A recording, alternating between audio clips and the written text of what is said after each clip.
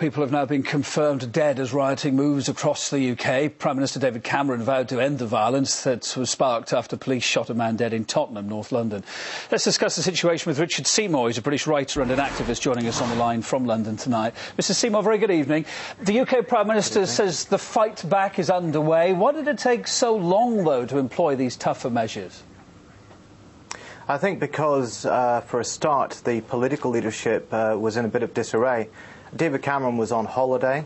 The Metropolitan Police is in serious crisis over the whole Hackgate scandal. That's taken out a large chunk of its leadership, and there's a lot of competition going on for who's going to take over those roles.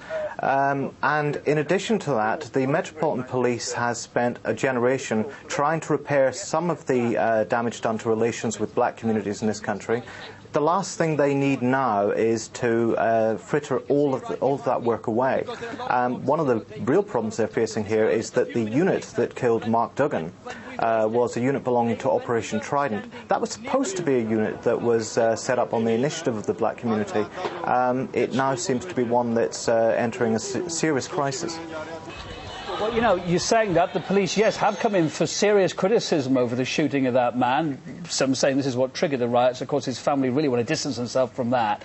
But also a lot of criticism of the way the police has reacted to what's happened here and the information they've given out. Do you think they could have handled it better?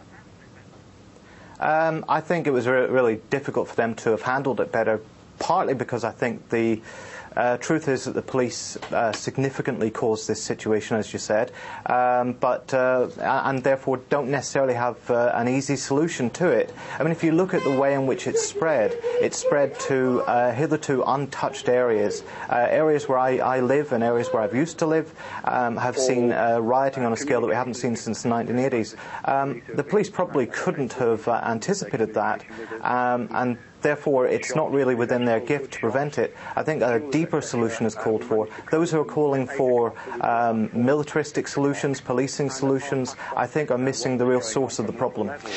Richard, as night falls across London, across the rest of Britain tonight, police have been given the go-ahead to use water cannon and plastic bullets if they need to stop any riots. Will that work? Is it a way forward? No, because I think that what's going to happen is you're going to potentially intimidate and injure a few people out of participating in riots, but you're going to leave the terrain pretty well prepared for future riots, because the resentment, the anger, the alienation will still be there. And by the way, in this country, supposedly, we have policing by consent. Now, that's necessary, as these riots have demonstrated that you couldn't have enough police to just rule purely by force. Now, if you start introducing plastic bullets and water cannons, which is something that Britain only traditionally uses in the colonial frontiers historically, then you basically erode the consent upon which policing is based. So I think it's a short-sighted measure, it's a panic measure, it's one being done because of the lack of a political leadership in this country. It's one in perpetual crisis.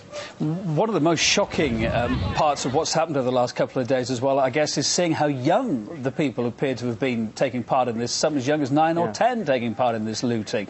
What does it tell us about the current state of English society? I say English as well because notably there's been nothing so far, at least, happening like this in Wales and Scotland.